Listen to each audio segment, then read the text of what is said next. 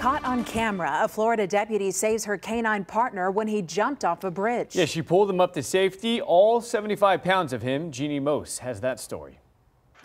He's won the hardest hitting canine award. Oh, there we go. Nice. Oh! 2 years in a row, representing Florida's Brevard County Sheriff's Office. Canine Zeppelin. Oh, beautiful teeth.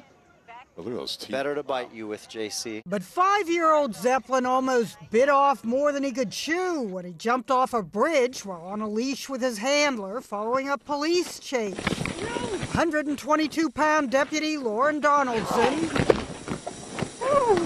had to haul up the 75-pound Belgian Malinois. I was able to reel him back in and save him. Not since Baxter in Anchorman got kicked off a bridge. What are you doing?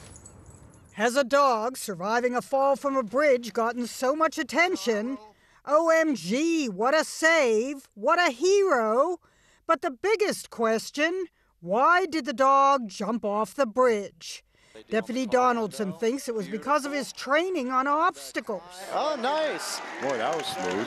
I think that he thought the edge of the bridge was just something to jump onto. He has no idea of the concept of height. You know, okay, we're running, let's jump. So he jumped. It was about 75 feet to the water. Did he think he could fly because his name was Zeppelin, someone joked?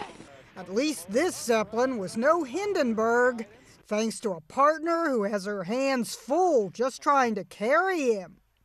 Jeannie Mose, CNN, New York.